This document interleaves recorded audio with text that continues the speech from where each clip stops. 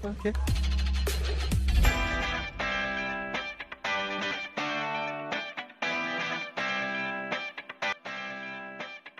wanna hear you sing it. Yeah, mama, don't stress your mind. We come.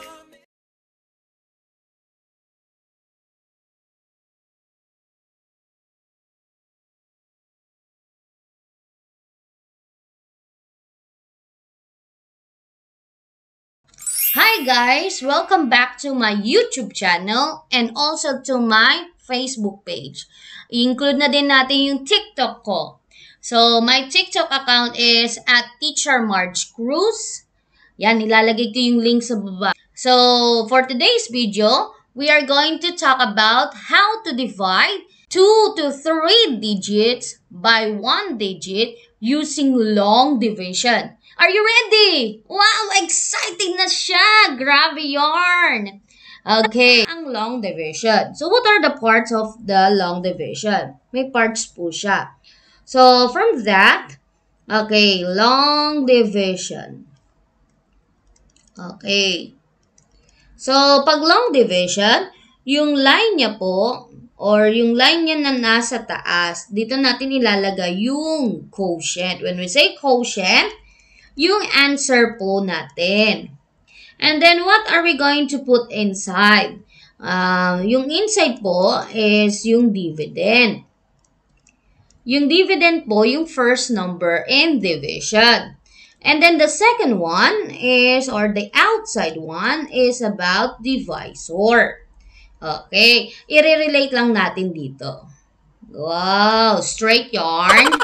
Okay, first one, we have 26 or 24 divided by 8 equals. So, from that figure, we are going to change this into long division. Paano po natin ilalagay? So, yung dividend, yung first number po natin, ilalagay po natin siya sa loob. Yan. Okay. Next one. The number 8, which is the divisor, will be outside. Ganun lamang po. Again, the first number, in. Second number, out. So, ito lang po yung way ko kung paano mag-solve, ha? So, we can apply to every number. By the way, this video is for the numbers that has no remainder. Wala po tayong remainder dito, kundi 0 lamang. Okay, ready? So, first step, ganito po ako magturo. First, always start from left number or the first digits here, the tens place, or basta kung ano yung pinaka-left side. Okay?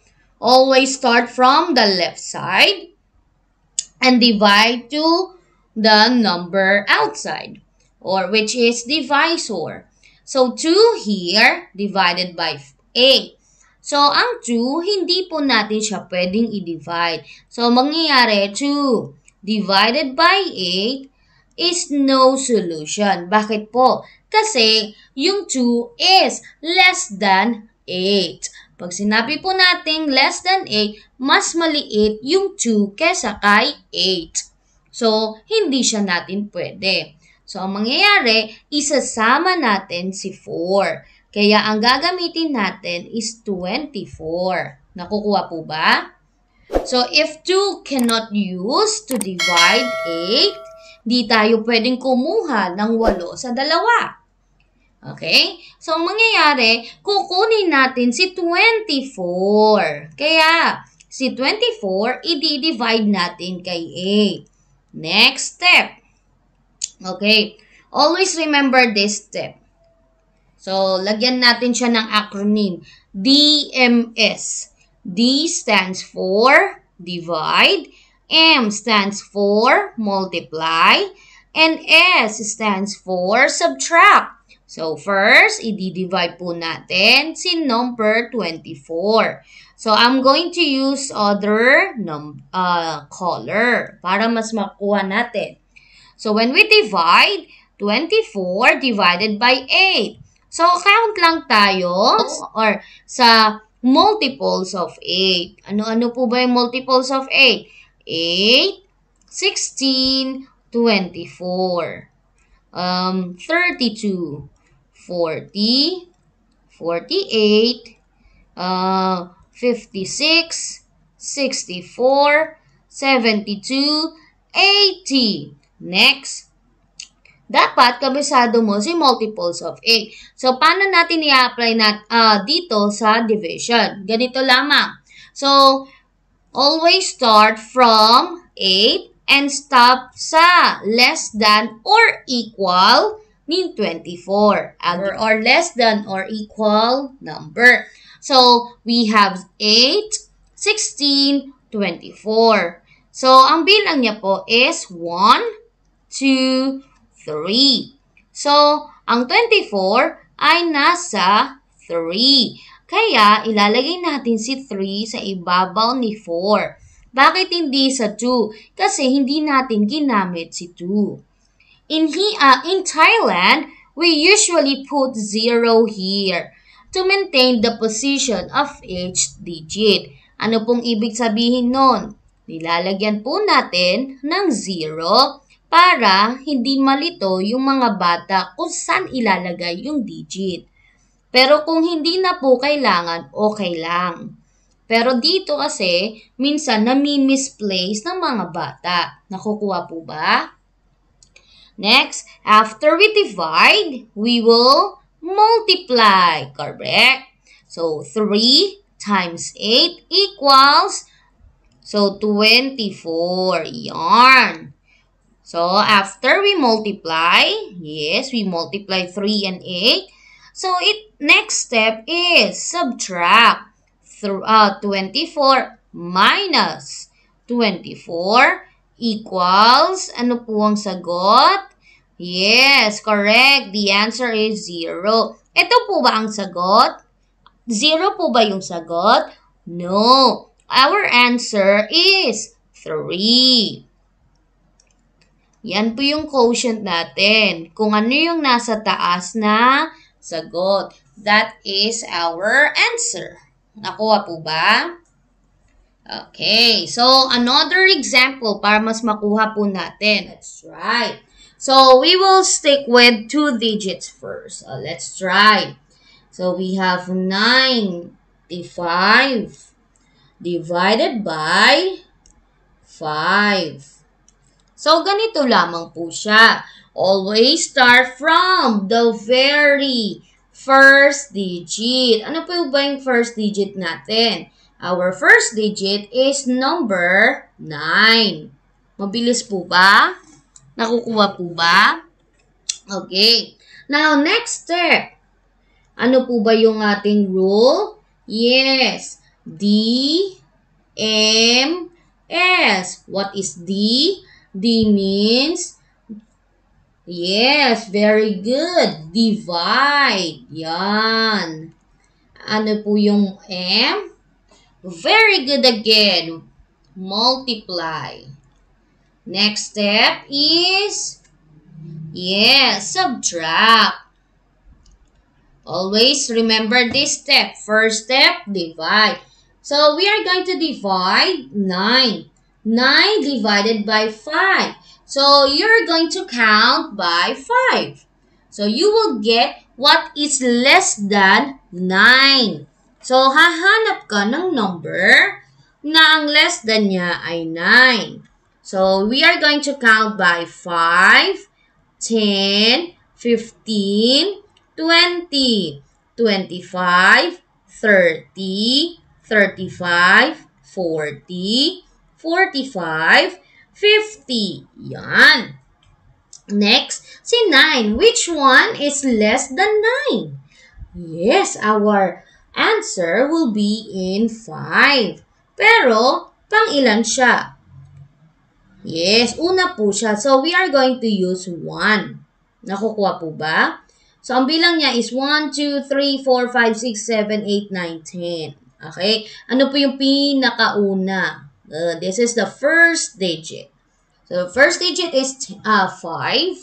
The second one is 10. Ganun po. So 5 is less than 9. So we are going to use 5. So 1 will be on the top. This is in divide. 1 times. Multiply na tayo. The second step. 1 times 5 is 5. Okay. And then, the third step is subtract. 9 minus 5 is... 9 minus 5 is... Yes, very good. 4. Yes. Tapos na po ba? Ay, hindi pa siya tapos. So, what are we going to do? Is to bring down 5. Yan. We are going to bring down 5. We are going to change the color so you will understand more. So, 45. Now, where is 45 here? Yes, nandito si 45. Magbilang tayo. So, we have 1, 2, 3, 4, 5, 6, 7, 8, 9. So, ang technique lang dyan is always count using your finger and then count by 5. So, start with 5 and stop with 45. Let's count. 5, 10, 15, 20, 25, 30, 35, 40, 45. So, 45 is in the, yes, 9th finger. So, yung 9, we are going to put 9 on the top. And then 9 multiplied by 5, that is the second step. 9 times 5 is 45. Then subtract. 5 minus 5 is 0. 4 minus 4 is 0. Oh, pwede rin lagyan lang ng isang 0. So, our answer will be 19. Okay. Nakukuha na po ba? Let's try another one. Let's make a line. Wow, straight yarn. Okay, so we are going to... Okay, now let's move on to 35 divided by, yes, 7. So, meron tayong kamay dito. Yarn. Okay, so 3 here divided by 7. So, hindi natin pwedeng i-divide si 3. Bakit po? Yes, because 3 is less than 7. So, we are going to move to the next one, which is di lang 5, which, kundi 35. So, let's write 35. So, lagi tayo magbibilang using our finger. So, let's write 7, 14, 21, yes, 28, 35. So, how many fingers are there? 1, 2, 3, 4, 5. So, we are going to use 5 on the top of 5. Okay. So, hindi tayo maglalagay dito. We are going to skip this space. Or, you can just put 0 para hindi tayo malito. Okay. 5 multiply. That is the second step. Multiply. 5 times 7 is 35. Then, subtract. That is the third step. Okay. So, we have 5, subtract, or 5 minus 5 is 0. 3 minus 3 is 0. So, our answer is 5. Ganun lamang po. Nakukuha po ba? Okay. Now, 48 divided by, okay, let's try 4. Ganun po ulit ang ating step. Ang ating step is, always start from the very beginning, which is 4. 4 divided by 4. So, magbilang ka daw ng by 4. Tapos, mag-stop ka sa less than 4 or equal to 4. Less than or equal to 4. Ganun po yung format niya. So, let's try. 4. 8. Are we going to use 8? No, because it is more than 4. Yes. So, we are going to use 4. How many? How many fingers do we have? Yes, we have 1. Next, multiply. That is the second step. 1 multiplied by 4 is 4. Okay? Then subtract. 4 minus 4 is 0. And then, tapos na po ba? Not yet. So, we are going to move 8 down. 8 divided by 4. So, count tayo. 4, 8. Oh, nandito na si 8. Ilan po yung finger? 1, 2. So, we have 2. 2 times 4 is 8. Then, subtract. 8 minus 8 is 0. So, our answer is 12. Okay? Nakukuha na po ba? Okay. Very good Ang galing mo dun isa pa natin. Isa pa tayo. Okay.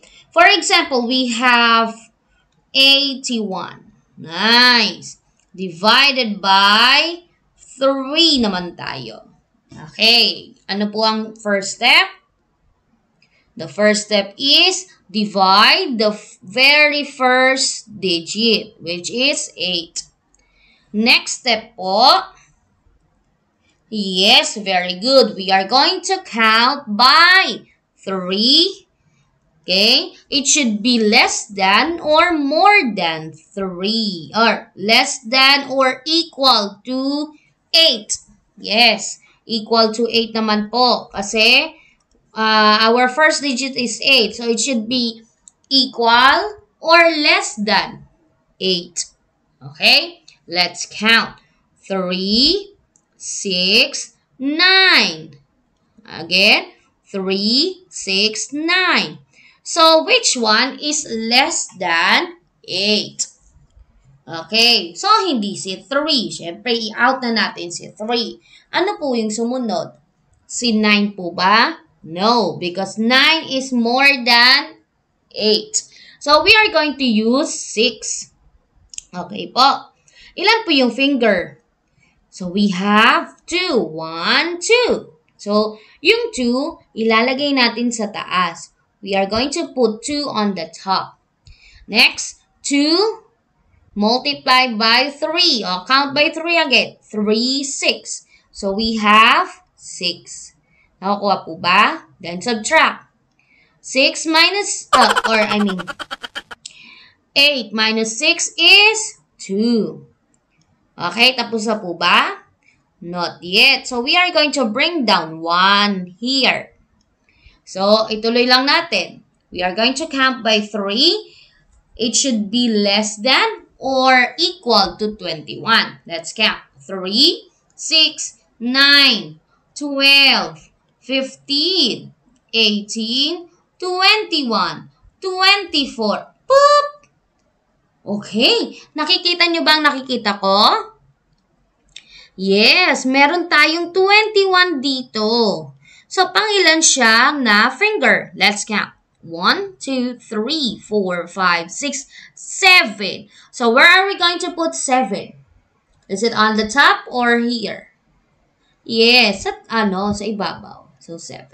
7 times 3 is 21. Then, subtract. So, it becomes 0. So, our answer will be 27. Nakukuha na po ba? Any question po? So, by the way, this video is only for numbers without remainder. For our next video about 2 by 1 without remainder. So, I will just give another example. Then, for our next video, magkakaroon naman tayo ng with remainder. Nakukuha po? So, this division is all for all the kids or for all beginners only in division. Sana po nakukuha natin yung process. So, let's try again. So, we have 36 divided by 9. So, paano ulit po ito? So, we are going to divide 1 at a time. So, 3 divided by 9 cannot. Why? because 3 is less than 9. Very good. Next one, we are going to use, instead of 3, we will use 36. Hooray! Nila ito. Next step. Okay. So, kung 36 na, oh my goodness, 2 digits na. So, we are going to use our fingers. Nakikita po ba yung 2 hands dito? Now, we are going to count by 9. The technique is always stop to the equal or to the less than or equal 36. So, ano-ano po ba yung multiples of 9? So, we have 9, 18, 27, 36, 45. Prep! Stop po tayo. Nakikita nyo bang nakikita ko?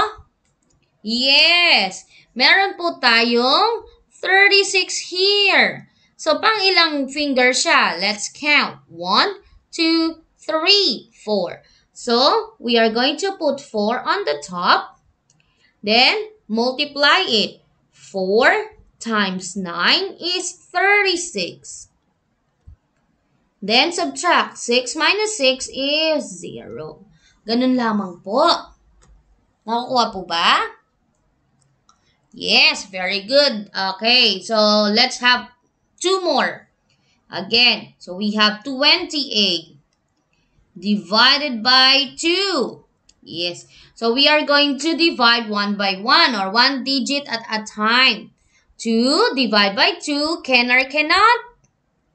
Yes, can, because they are equal. 2 divided by 2 is, pangilan siya dito? Count by 2. 2. Okay, nandito na si 2. Pangilan siyang finger?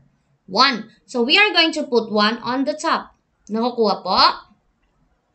1 times 2 is 2. Then, subtract. 2 minus 2 is 0. So, we can just put 0 here. Bring down 8.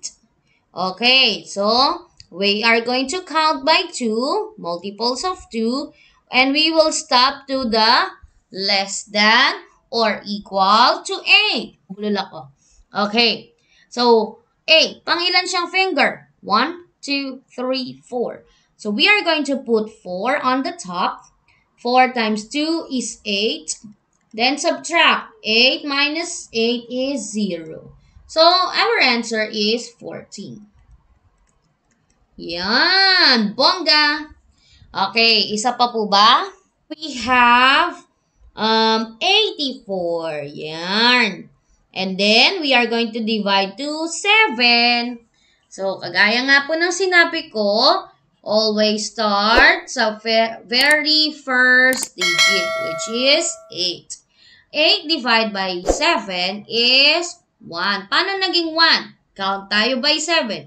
7, 14. Prep! Hindi natin pwedeng kunin si 14. Why? Because it is more than 8. Ang sabi ko po, it should be less than 8 or equal to 8. So, we are going to get 7. Pangilan siyang finger? We have 1. So, 1 times 7 is 7. Minus 8 minus 7 is 1. Bring down 4. 14 minus 7 or 14 divided by 7. Count by 7 again.